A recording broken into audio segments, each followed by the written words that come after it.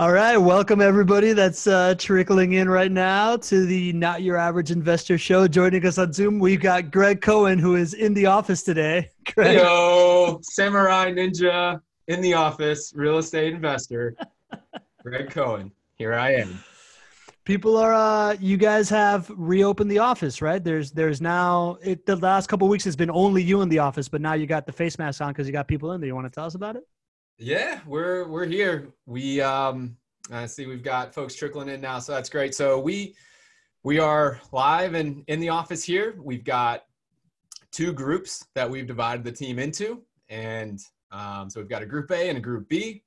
On the group B team, and so this week group B is in the office, group A is working remotely, and we're going to be doing this for the foreseeable future to, to limit the number of people we have over 80 people in the office. So if you can drop that in half, we've got about 12,000 square feet for folks in our office complex here, so that's more than enough space to be socially distanced, and we're doing our part. We've got masks that we are rocking, and a ton of hand sanitizer. Funny thing, actually, we just got like the biggest order of hand sanitizer. So rocking my mask game here. We got the biggest order of hand sanitizer. It had been like on backlog for, I don't know, months. We ordered it way back in the day. We get literally a truckload of hand sanitizer. And I don't know if like tequila companies like started to go into the hand sanitizer business or whatnot, but we opened up like the hand sanitizer. It's on pretty much everybody's desk here. And it reeks of tequila. Really? It really does. So we're getting a different order of the hand sanitizer. It is quite pungent. So, true story, my brother-in-law is the CFO of Patron Tequila. And yes, they did go into the hand sanitizer business. No way. Yeah. Oh my goodness. Yeah. It makes complete sense. I'm actually gonna see him this weekend, so I'm gonna tell him. Maybe that's the hand sanitizer you bought. I'll have to get the bottle and see if there's a Patron logo on there somewhere. Yeah. I'll let him know. All right. So we're actually, while all that was happening, I went live on Facebook without my face freaking out too much. So welcome everybody to the Not Your Average Investor show. I see that we have in here over 17 people already on the Zoom call. We got 2 already on Facebook. We see some of our usual regulars, Lee Bishop, Marilyn Cotterman, welcome back. Mike Foster, welcome back. Rich Glover, welcome back.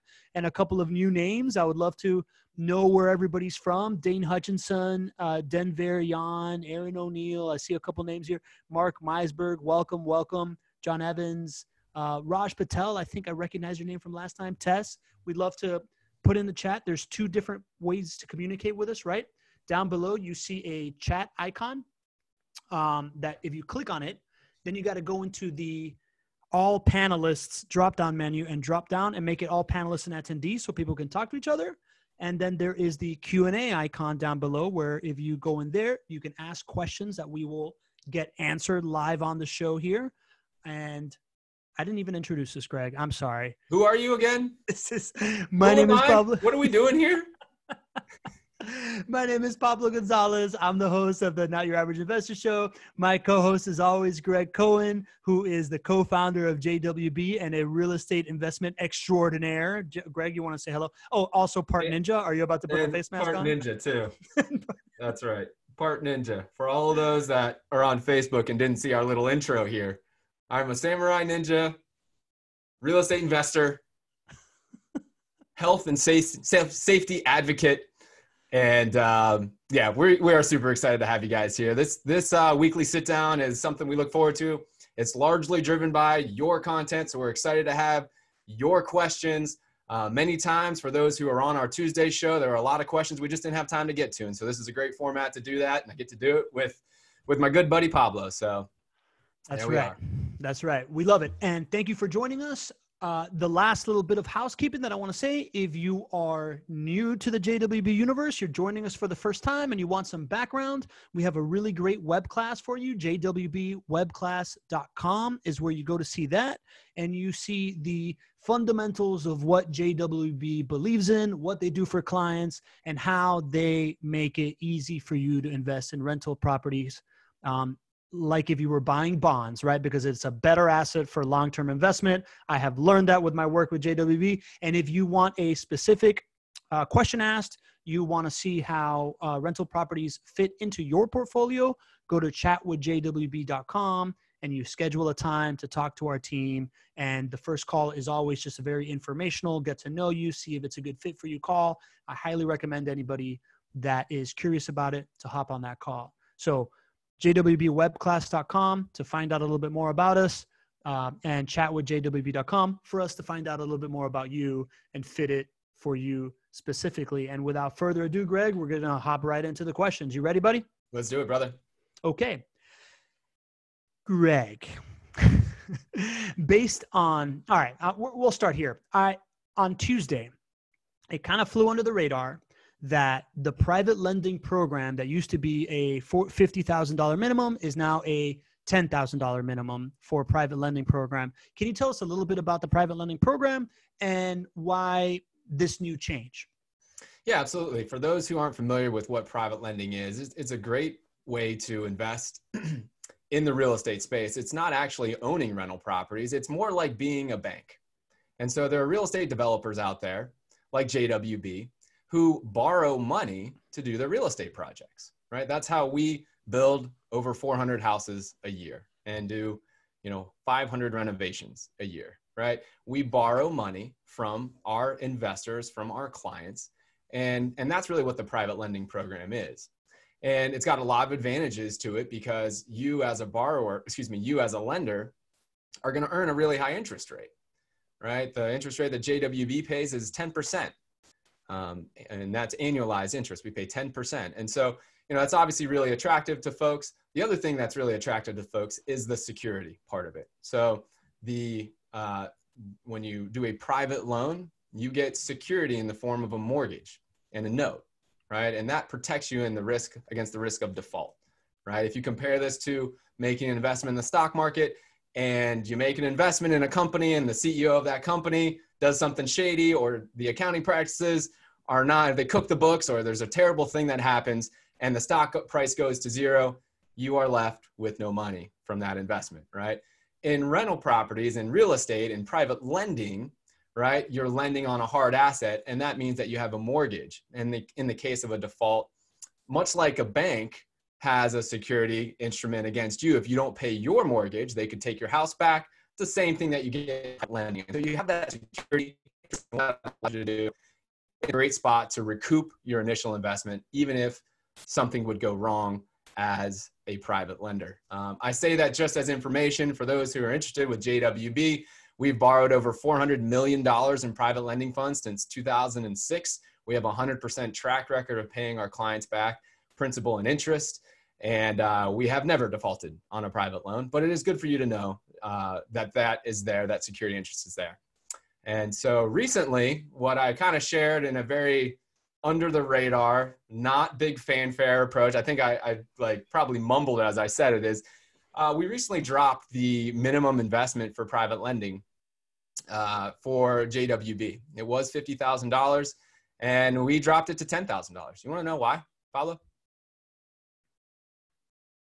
Myself. Yes, I do. That's why I asked the question. Sorry, I was on mute. For sure. I'm dying to know why. I've got you down. Just as soon as you press mute and you think I'm going to be going, I nail it. And I ask you that question. The reason that trying to stop myself from breathing on this microphone. That's all. The reason that we did it is because of all of you. It is all of you in the group. It is your questions. It is your feedback. It is the 20 some odd people that are on our call right now. And, when I'm sharing what I know about rental property investing and how to help you make better investment decisions, I'm also paying attention to your questions. And a lot of questions that we've had lately are, hey, listen, I love JWB. I love the concept of rental property investing. I love private lending. I don't have $40,000 to invest in a rental property yet, but I want to get involved in some way. And so I brought this to my business partners and I said, in the past, our private lending minimum was $50,000. Is there something that we can do to drop that? At the end of the day, there's additional cost that JWB incurs with a lower minimum, but we just weighed the pros and the cons against it. And we said, if we can bring more people into our atmosphere, into our network, get them started with seeing how we can treat them as a client and how we can produce returns for them, it's going to win. We're going to win in the long run. And so it's really a credit to all of you for being so active, for making this Not Your Average Investor show what it is, in our Facebook group, being interactive. And, you know, it was just as simple as that. So we came up with a solution, and that's really where it started from. That's awesome, man. That's awesome. And, you know, I know that in reviewing the private lending versus rental income property, right? There is the rental income properties have the upside, the long-term upside of property appreciation, right? So you have the potential to get a much higher return and a cash performing asset. The private lending is kind of a set it and forget it. If you are not there yet to buy a rental income property, that's just somewhere to put some money that can build up to then being able to afford the rental income properties, right? It's just less upside, but also completely passive, right? Yeah, exactly. So the best way to decide between private lending and owning rental properties, at the end of the day, if you believe that properties go up in value over the long haul, you most likely are going to generate a higher rate of return from actually owning rental properties than doing private lending. But that doesn't mean it's right for everybody, right? If you have a much shorter horizon, that would be one reason private lending might make sense for you. But the other thing is that, you know, when you own rental properties through a turnkey provider like JWB, we are going to make this very passive. We're going to do a lot of the heavy lifting for you, almost all of the heavy lifting for you. But at the end of the day, you've still got somebody who you don't know living in your homes for 4 years at a time, 5 years at a time, right? It's unrealistic to think that there are not going to be some maintenance issues, some vacancy issues at some point, right? We even put this in the evaluations when we bring clients on and sell properties. We're like, listen, this is going to happen. It's okay because your returns are going to be fine, but don't be surprised when something happens. It's a part of it. So private lending is a good alternative for somebody who just wants none of that maintenance and vacancy discussion ever, right? If there's an issue with the maintenance cost, if a build cost goes over, it doesn't affect the private lender at all. If, you know, the house is already rented and the resident doesn't pay rent that month for some reason, it doesn't affect the private lender at all. They earn that 10% interest rate all the way through their loan. So it is the complete definition of set it and forget it, you know. And if you want to own rental properties, you're going to have a higher upside because you actually participate in the value of the asset going up, but you got to have, you know, a stomach for it as well, right? If you have a tenant that turns over and they move out and you have some money that you need to put back into the house, you can't throw your arms up in the air and say this is the worst thing ever, right? So a little bit of a difference there. Both of them are actually really popular for our clients. You can do both. And many people choose to diversify within real estate by doing both, building that private rental, building up a rental property portfolio and doing private lending. So that's actually the more common choice. Awesome. And I want to come back to some of those points in a little bit, but we already have some user submitted questions here from our usual participants here, which we really, really appreciate. Lee Bishop is asking, you said you do around 500 houses in a year. Do you keep the inventory you manage about the same each year? ? So what happens to the inventory that you no longer manage? I'm going to try to answer that the best way. I might need a little bit more clarification. So the first part of that question was, you know, we renovate about 500 homes a year.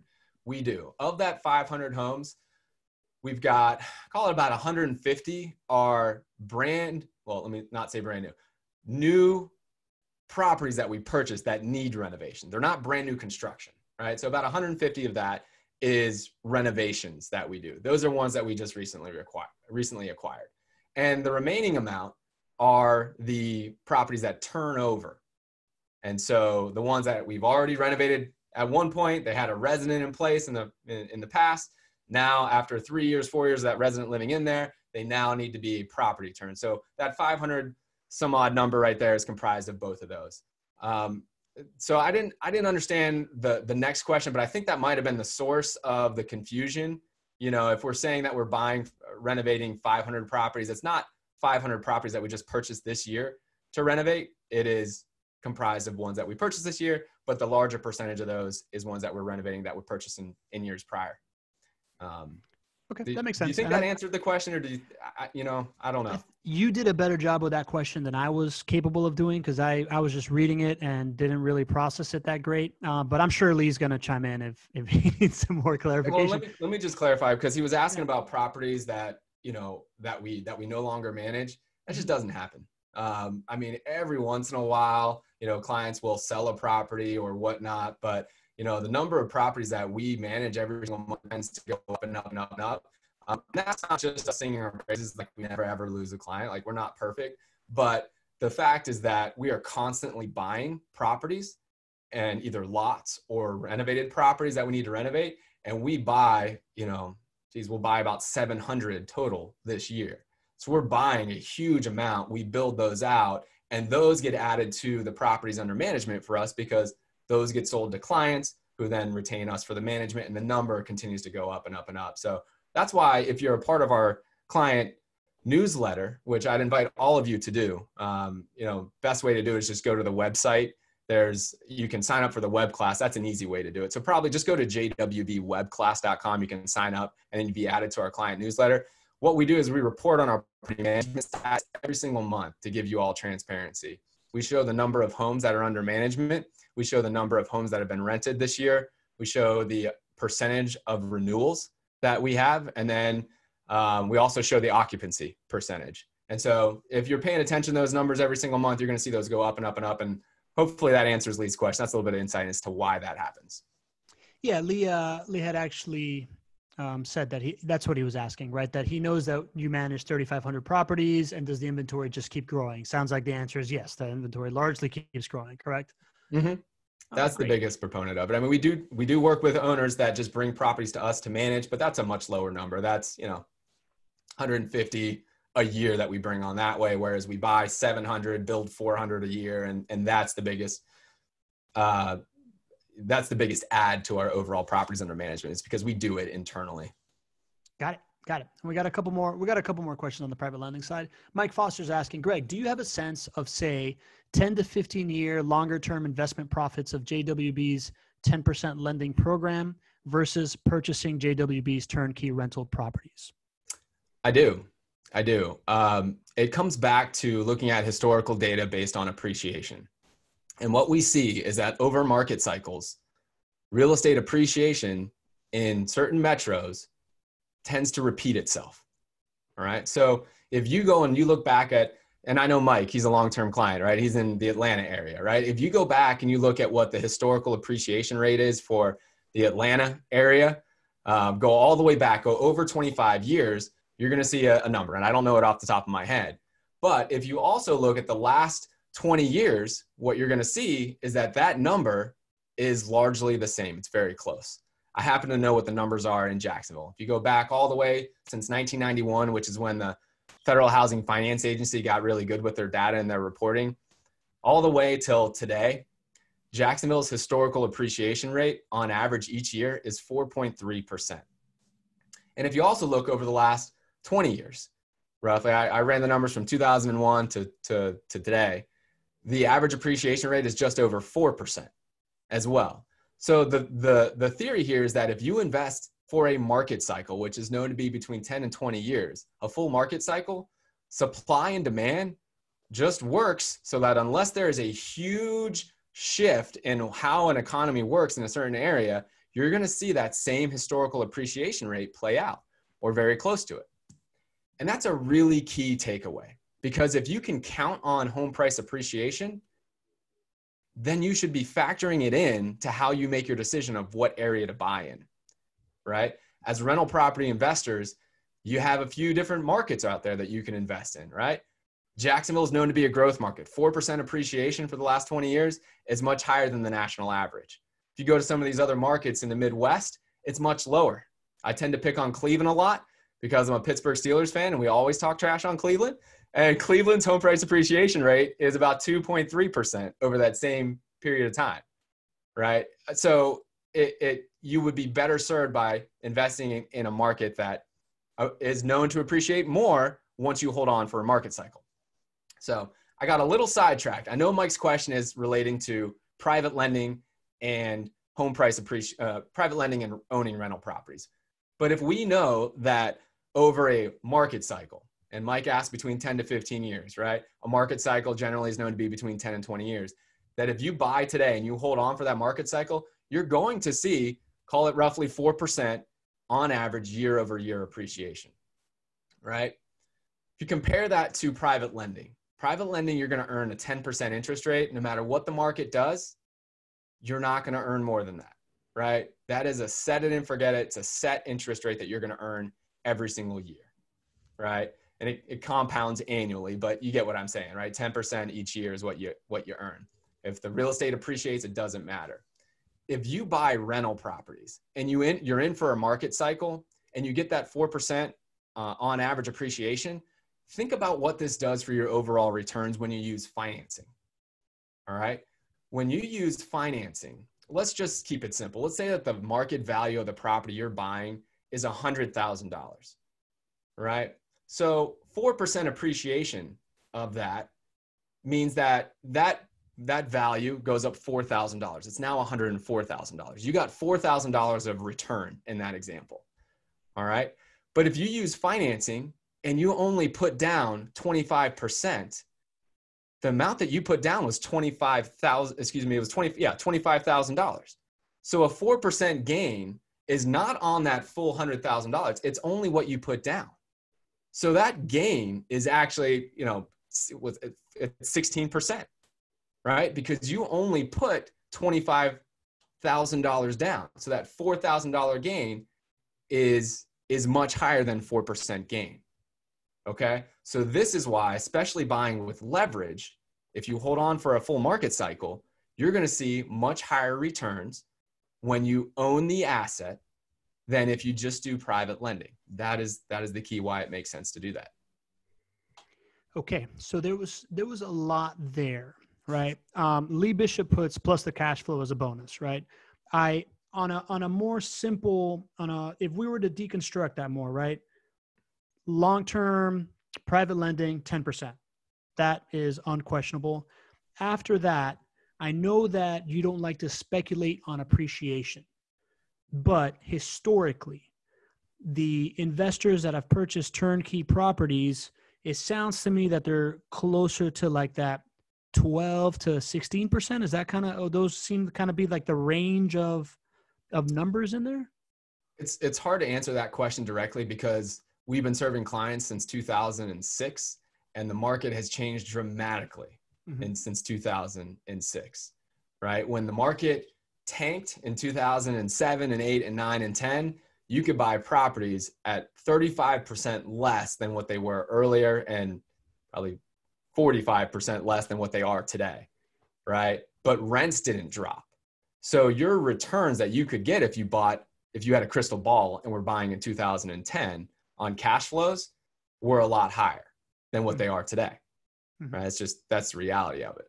So it's not a fair comparison. I could just give you a simple yes that there are many clients that have gotten those returns, but it's not a fair comparison because the market offered that type of return specifically on the cash flows at that moment versus today, your returns are between 7 to 9%, right? Based on what the market is offering. Prices on the cash flow.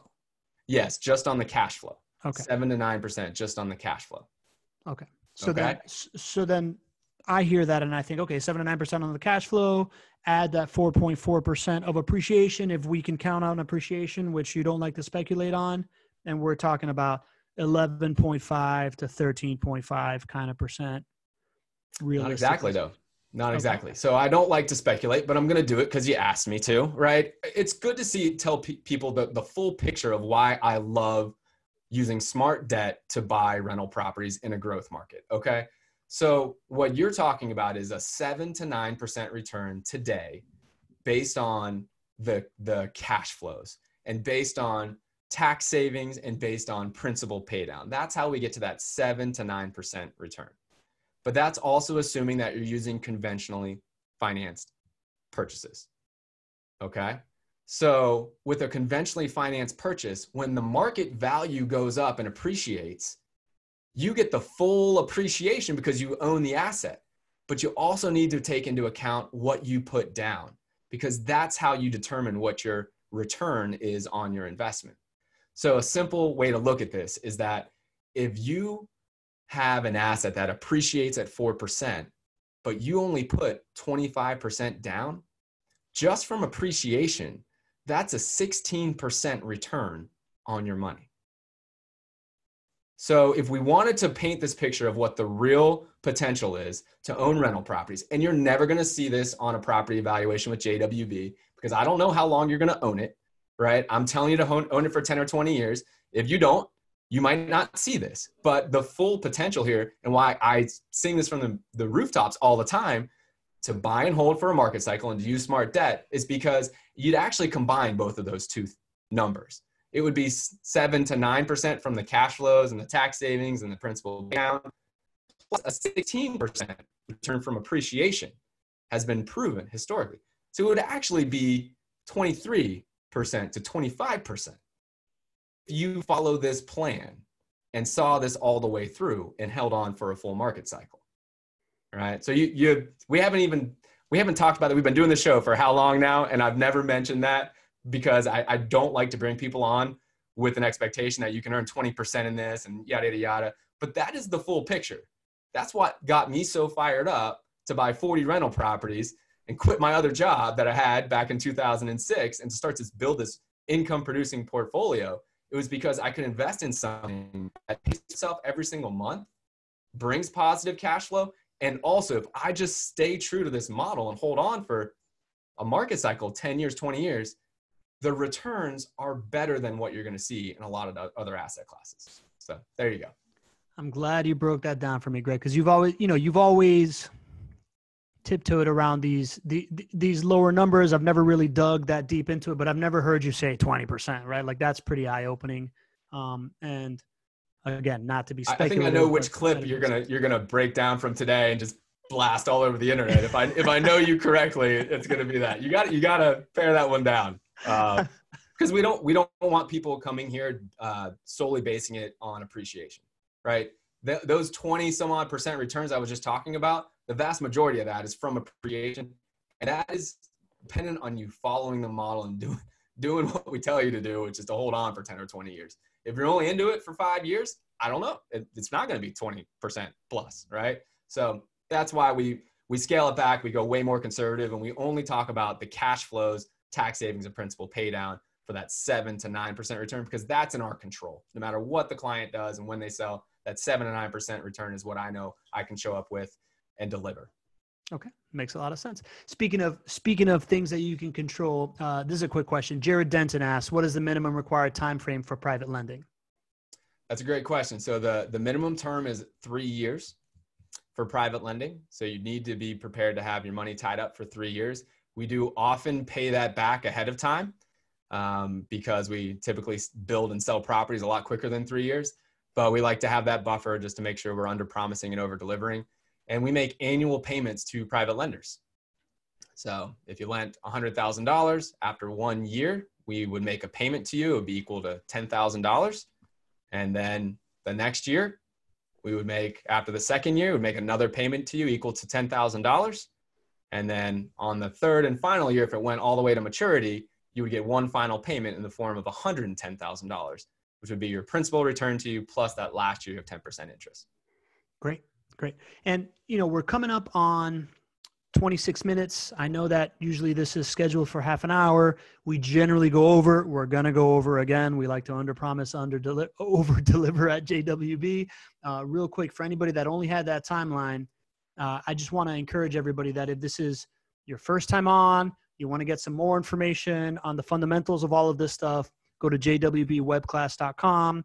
Watch that thing. Greg and I put that together. Greg delivered it. I think it's really, really informative, and it'll really add a lot of value. And then you're signed up for that client newsletter, and you get to, keep up with all the value that we put out there. And then if you want to know how to private lend, you want to get in on that program, or you want to know, maybe you want to get some information on rental income properties that is personal to you, go to chatwithjwb.com. You pick out a time to connect with our team, and it'll be a largely informative, value-seeking call to just kind of get to understand your needs and tell you what we think. So I encourage anybody to go to those things. So now, Greg, we have a couple of more questions, but I wanted to this tails into thinking of these two returns and thinking about success in investing. I wanted to get into a question that we had from this week, which is, what is your opinion of the greatest determinant to rental income property success? Yeah, and anybody who was in the group and saw my walk and talk yesterday, I was pretty passionate about this, right?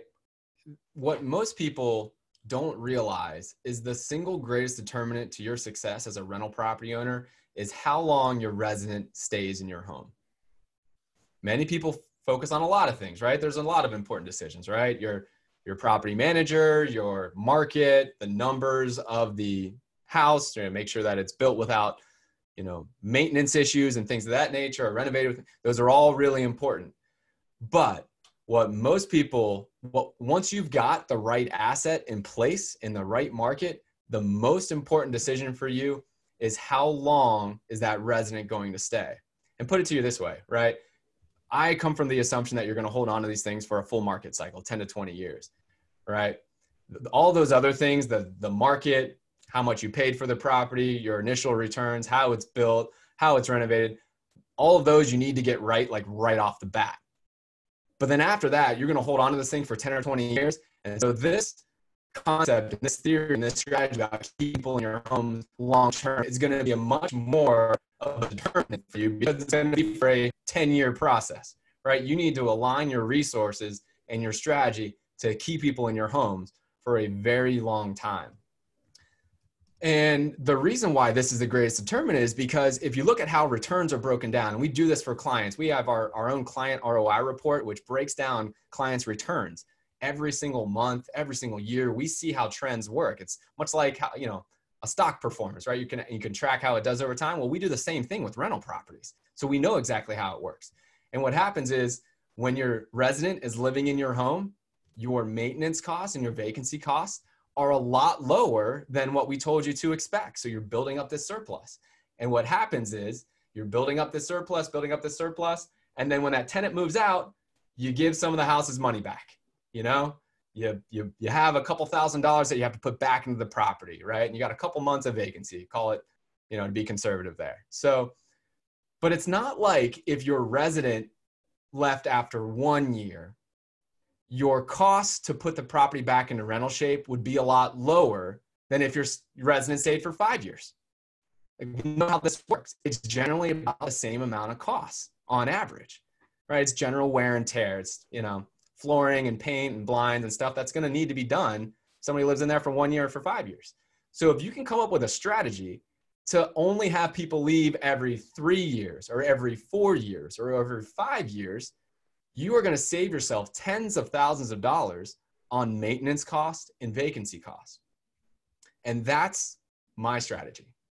So we realized this, I don't know, like 5 years, 7 years ago. Well, we realized it a long time ago, but 5 years or 7 years ago, we sort of got the courage to do something that nobody else was doing in Jacksonville for sure.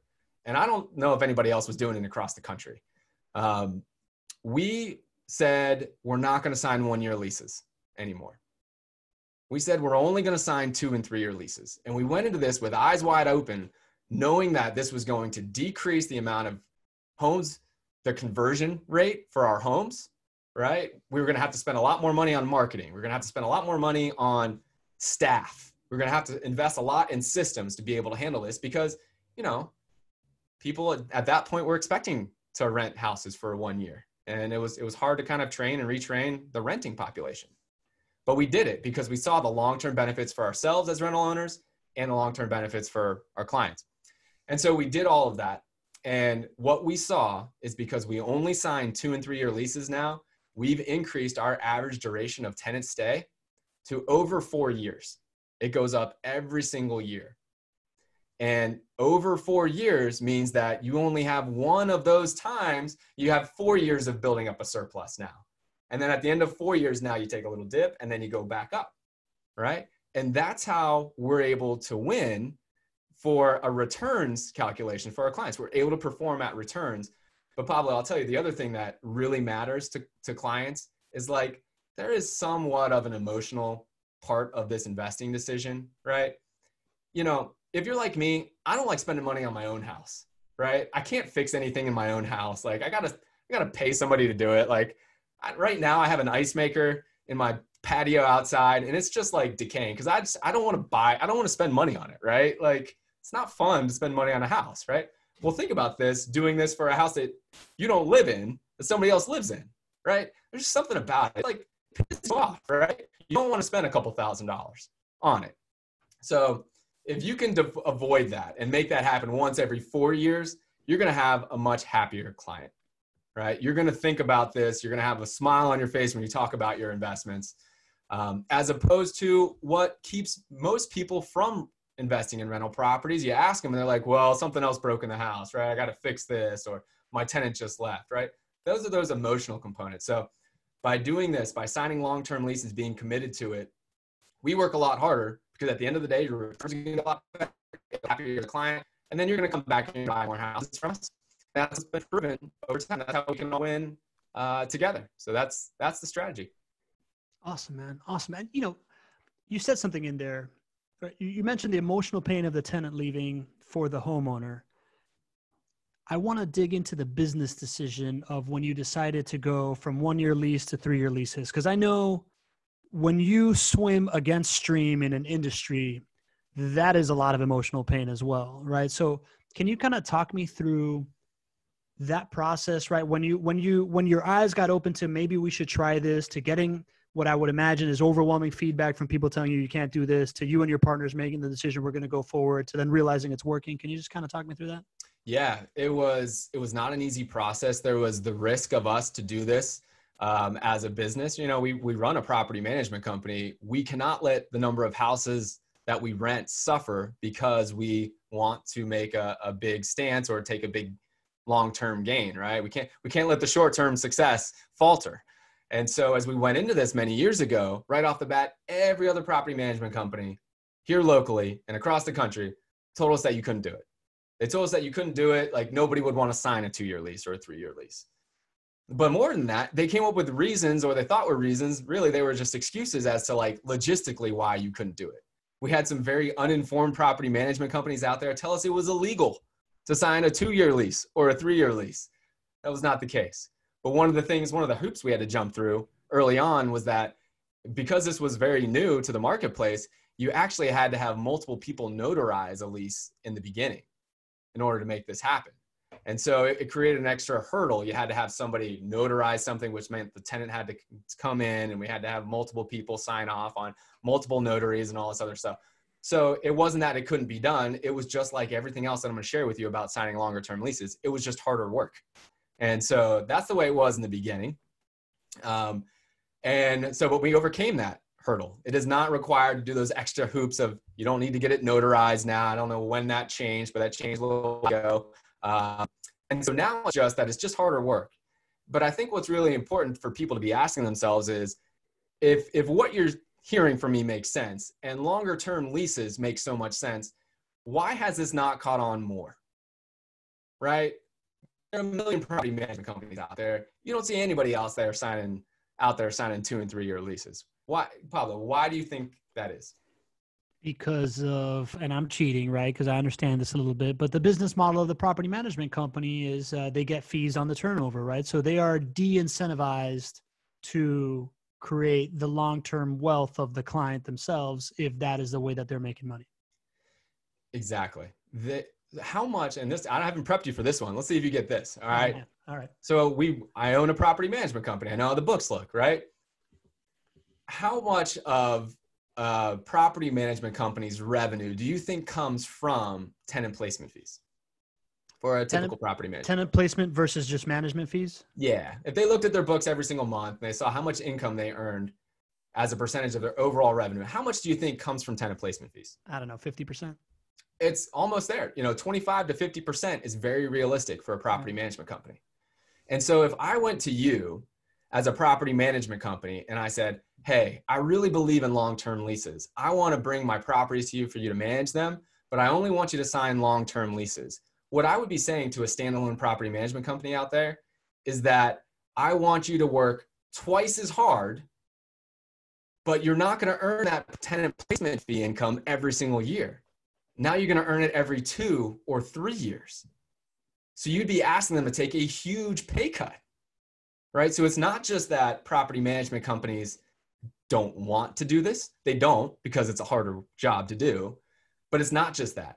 They can't afford to do this as well, because they wouldn't make enough money to support their business. And that's why I keep coming back to this thing. I'm a big believer that the reason why more people aren't investing in rental properties is because of the property management model and the goals not being aligned. And this is the biggest and best example I can put out there, that we all understand. If you are a rental property owner, you know this to be true, right? You want your tenants to stay there forever because you know that your returns are going to be better if they stay there forever. Well, we would think that a leading indicator of them staying there forever is signing long-term leases, right? If you only sign 1-year leases and you want people to stay 4+ years, you're just hoping you have to resell them on it every single year versus it just happening, right? So if we all know that, then it would stand to reason that property management companies should do this more often, but they can't. And it's because a large portion of their fee structure comes from tenant placement fees, and they just can't, many could not afford to do it. At the end of the day, the difference between a standalone property management company and a turnkey provider like JWB is that the majority of our income comes from home sales. It is not from tenant placement fees. We are willing to forego literally millions of dollars of tenant placement fees that we could earn every single year if we only signed 1-year leases. We forego that because we're hoping to make it up and more than that in home sales. And so that's a good thing for you, because the only way you're going to come back and buy 3, 5, 10, 15 properties from JWB is if our returns are exactly what we told you they were going to be. And if your service is what you expect, and we can blow you away with mind-blowing customer service, right? So that's the shift that we've built our company on. That's a shift in strategy. It's completely different than if you go at this alone, you buy a rental property yourself, and you go and find any other property management company out there. They're not going to be incentivized to keep residents long-term. And ultimately, many times that results in a less than positive experience for rental property investors out there. Makes perfect sense, man. Perfect sense. I look, when I hear you describe that, I think of my previous career in the construction industry and the difference between we used to build hospitals and universities and whatever. And there's two types that would do it, right? Like one type of construction company is a construction manager and a general contractor. So an owner would have to hire a design team and a construction manager.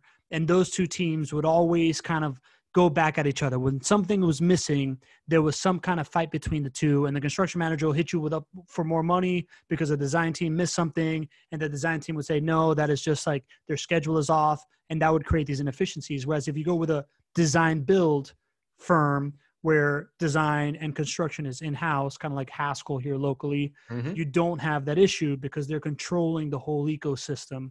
And to me, from everything that I've learned from JWB, that to me is that, this is just a small sample of it, but the idea that y'all are completely vertically integrated from the moment that you buy the land to build a home, to put in the tenant, to then manage the tenant themselves. To me, it makes perfect sense that you're able to take away all these inefficiencies in the whole life cycle of it, for the benefit of the consumer at the end of the day, man. So that was really well explained. Exactly. I mean, I love how, you're not a real estate guy. I think that's one of the big values of the show, right? I mean, that's why when we were putting this thing together, we're like, man, this is going to be awesome that you're going to ask me questions that are going to speak for the audience, right?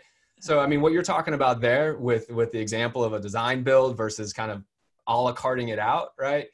You have one phone number to call when there's a problem, right? Yeah. I think they also say, you have one throat to choke, right? If something's not going right, that's a little bit of draconian there, but at the end of the day, you have one entity that's responsible, and the expectations that they set in the beginning are followed through.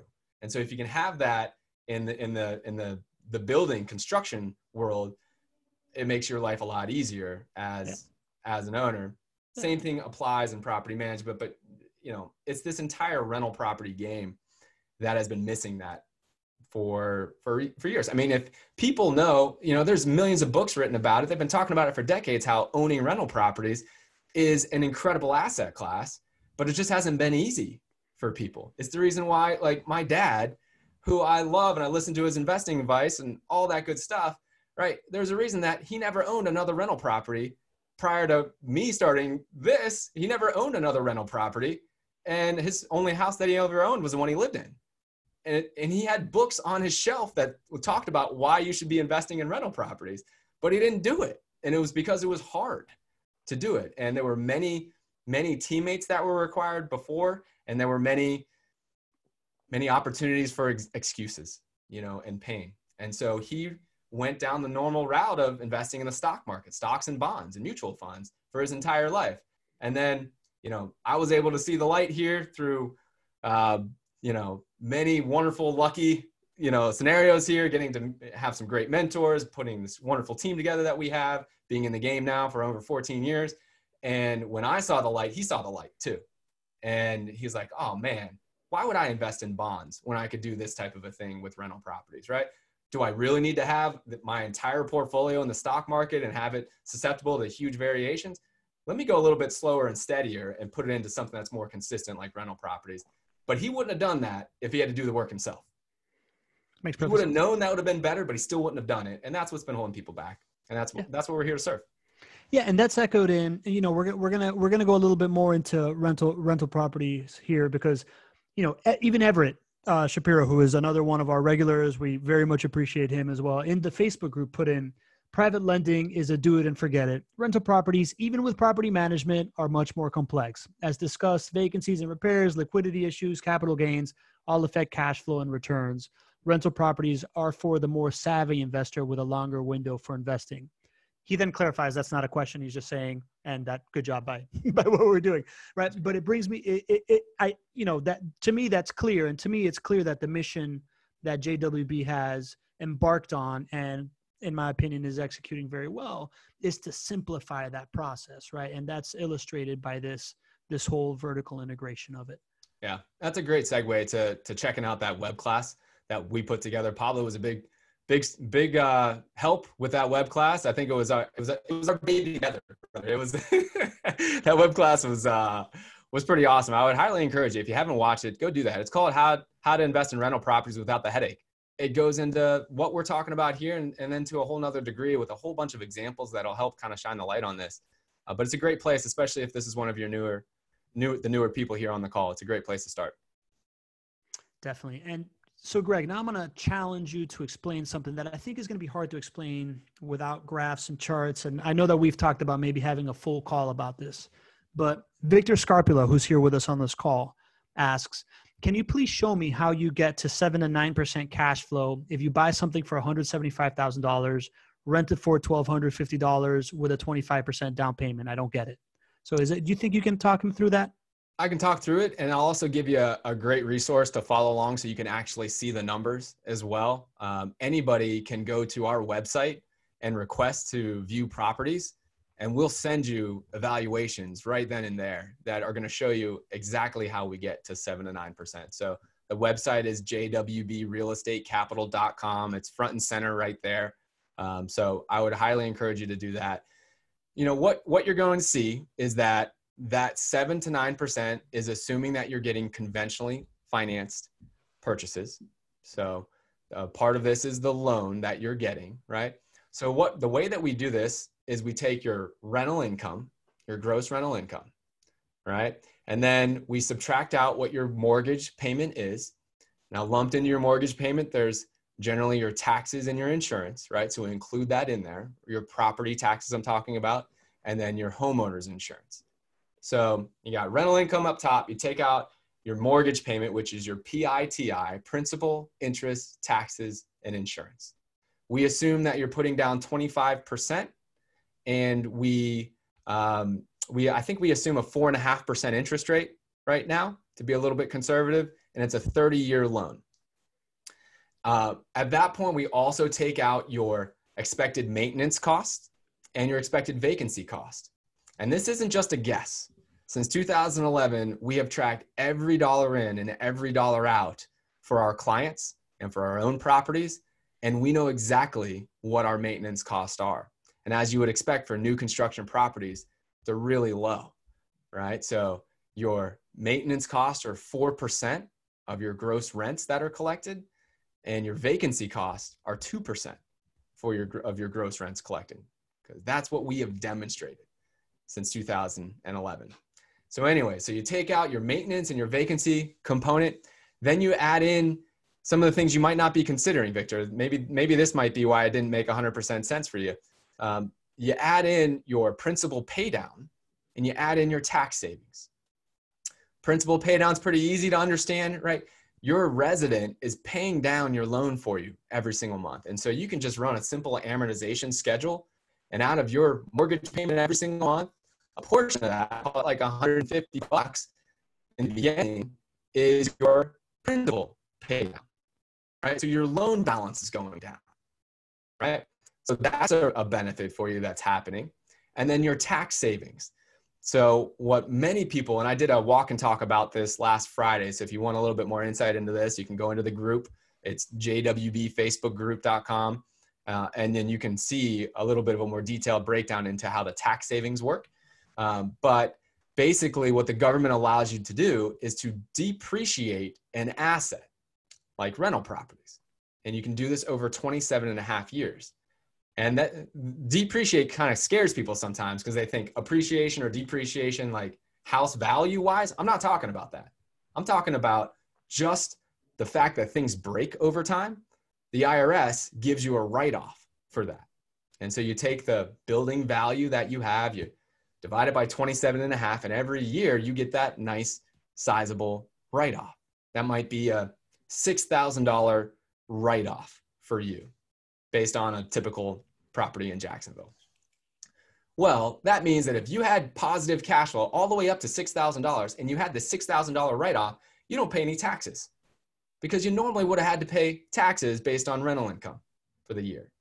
But you don't have to pay it when you throw this depreciation write-off there.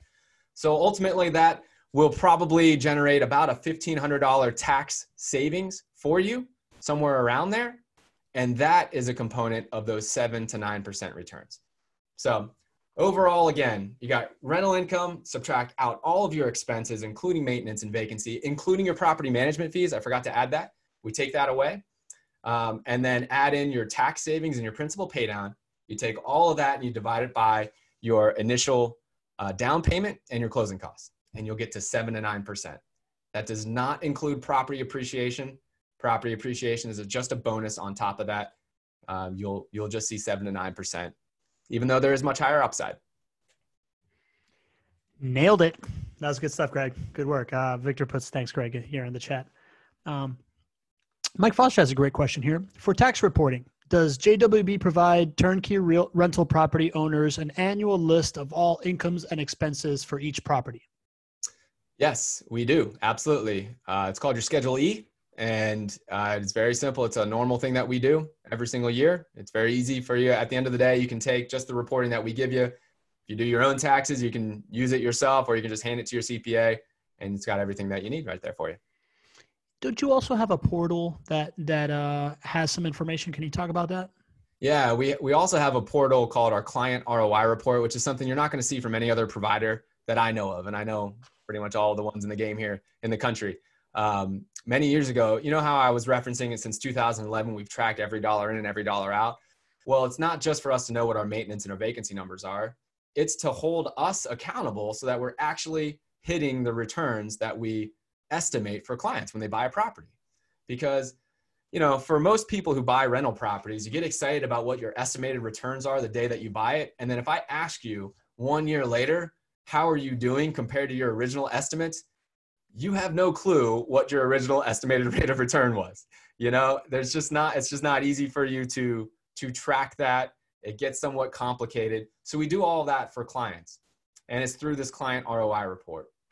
And so Pablo, you've kind of seen it a little bit, right? You see, so basically every single month, you're going to be able to see what your rate of return is, right? You're going to be able to see how much rental income was collected, what your principal, interest, taxes, insurance payments were, what your property management fees are, what your maintenance costs are, right? Your vacancy costs are included there as well, because your rental income would be less if you had a vacancy. And you're able to see your tax savings and your principal pay down. And that's all there for you to see. And we update this monthly. So the power of this is two things. You get to learn about how to successfully build a rental property portfolio because the numbers are there.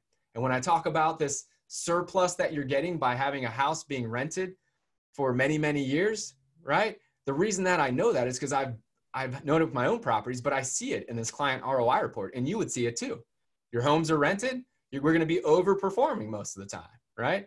And then the year that that tenant moves out, we're going to take a dip momentarily, right? It's not going to be a great year for you, right? For just that one property. And then it's going to build up again. So anyways, that's the first really big benefit. You just get so much insight into how to actually construct a well-performing portfolio. And the other really great thing is for you to be able to hold us accountable and hold yourself accountable to your rates of return.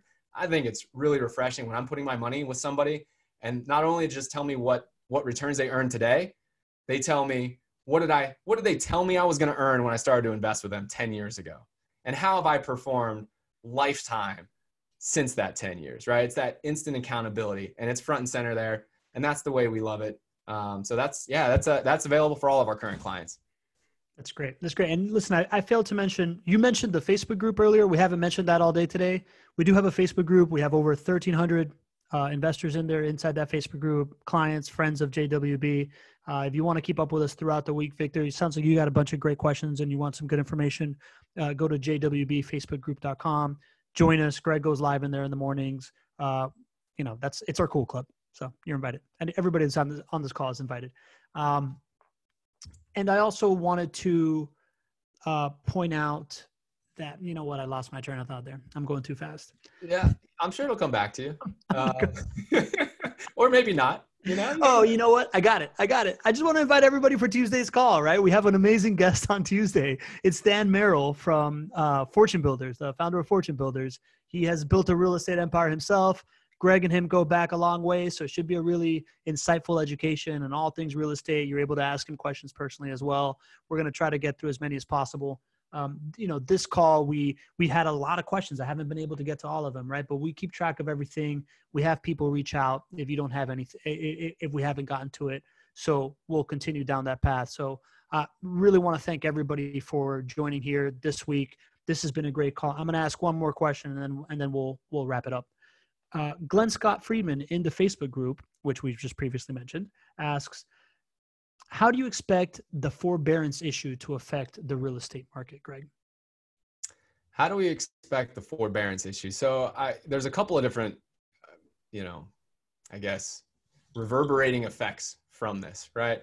The forbearance issue, for those who aren't aware, is basically under the CARES Act, for anybody who has a federally backed mortgage, if they display a hardship, they're able to have a forbearance, which basically means they cannot make payments right now, and then they can basically add that to the back of the loan.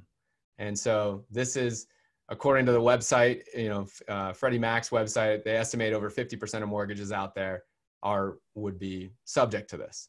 So, so that's a large portion of, a lot of investors out there are affected by this. Not every investor is taking forbearance. So I think the first big question is, how prevalent is it? What we're seeing here at JWB is that, our rent collection numbers are really high, right? In April, our normal rent collection was 98.5%.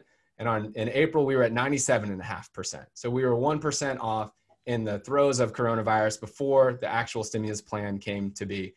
And so if you're not having a hardship, it doesn't make sense for you to go on to forbearance, right? So I don't know what the effects are going to be, but I think we first need to understand what percentage of loans out there are actually taking people up on this, taking the government up on this forbearance option, because the forbearance option does not come without some downsides.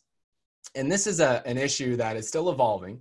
So you're going to need to pay more attention to this than just what I'm sharing with you right now. But as a part of the CARES Act, the intention was that if a borrower, right, if Gregg had a hardship on my property, that I could go and ask for forbearance so that I wouldn't need to make the mortgage payment, and that it wouldn't negatively affect my ability to get a loan. What we're seeing actually happen is that while it's not affecting my credit score, and I haven't done this, by the way, in case anybody's asking, this isn't something I've actually done, but I'm just using me as an example, right? It wouldn't affect my credit score, but it would show up on my credit if I went to go and get another loan. And lenders are not lending again to somebody who is in a forbearance. They want to make sure that you're paying your loan before they give you another loan.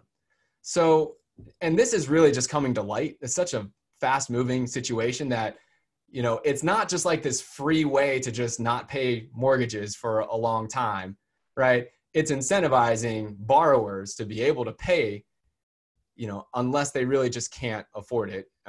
And so I don't know how many people are going to take up on it.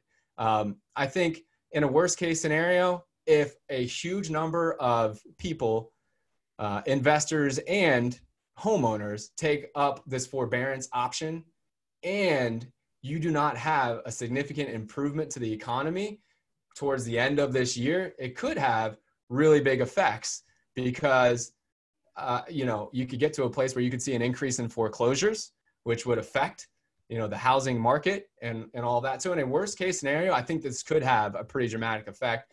There is so much yet to be determined. I think right now we just keep a pulse on it, right? We need to see how many people are actually in forbearance, which I'm sure they'll have data on at some point here in the near future. And then the bigger thing is that we need to see how the country responds after July and into August, because that's where a lot of the stimulus money and the unemployment money runs out currently. And we need to see what the status of the economy is at that point. So it could be a bad thing if nothing goes right out of what I just said there. It could not be much of a difference if not a lot of people are on forbearance and the economy improves to a point where people can support their payments. So yet to be determined, but you know, it's something to keep a pulse on for sure. Okay. I had no idea about any of that. So I found that very, very illuminating. And we're coming up on an hour. This is as far as we go. I want to thank everybody. We went half an hour over. We still have 19 people here with us in the Zoom call. We have, I don't know exactly how many people on Facebook, but we've had like 9 or 10 people watching this whole time. I see Everett's watching right now. Thank you everybody for being with us. Gregg and I really, really enjoy doing this. We enjoy when people are with us live. We enjoy interacting with you in the group. I suggest that you take part of all that stuff. Again, if you want some more baseline education, you want to learn more about all these principles, go to jwbwebclass.com. If you love the principles, you love what you're hearing, you want to get some personal advice, go to chatwithjwb.com, and it'll be really, really helpful for you. And we hope to see you on Tuesday, where at 12:30, we'll be interviewing Than Merrill from Fortune Builders. Going to be another great conversation. Take a bunch of Q&A. Have a bunch of notes here of people to follow up with, and we'll do that as well. And Gregg, I'll leave the platform to you to say goodbye to everybody. Thank you, buddy. Thank you, everybody, for being here. I want to tell you that I'm super excited about next Tuesday's show. Than he's a riot, man. And if you want to hear about what life was like for me when I first got started, Than was my mentor in the very beginning. And he's like my big brother in real estate. I guarantee you he's going to make a lot of fun of me, and I'm going to do my best to make fun of him on Tuesday. It's really an honor and privilege, and it's going to be a lot of fun on Tuesday. So I highly encourage and hope you all will be there Tuesday at 12:30. You can go to jwbshow.com. You'll be able to register there. And yeah, man, another great episode. Thank you, everybody. All right. See you next week. Have a good one, Gregg. Bye.